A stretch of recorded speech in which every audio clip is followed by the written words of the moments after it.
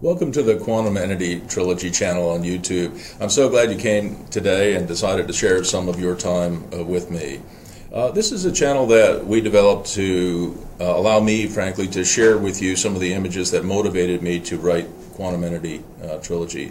You know, when Walt Disney was doing some of his animated films in the 20th century, if you went into an animator studio, or in fact into Walt's office, you would have seen pictures of his characters surrounding him, and those images inspired him and his team of great animators to produce some of the wonderful art that they did.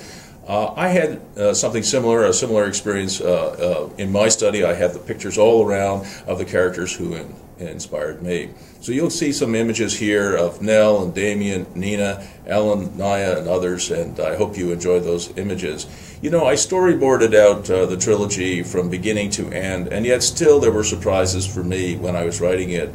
3 a.m., you know, it was a surprise to me in book 1 that Nell got ill, and in book 2 it was a surprise to me when Ellen Brooks tells me she's going to Mars. So in some ways, even though as an author and a writer we do storyboard things and we try and be disciplined in our approach, sometimes our characters develop a life of their own and they're really frankly dictating to us.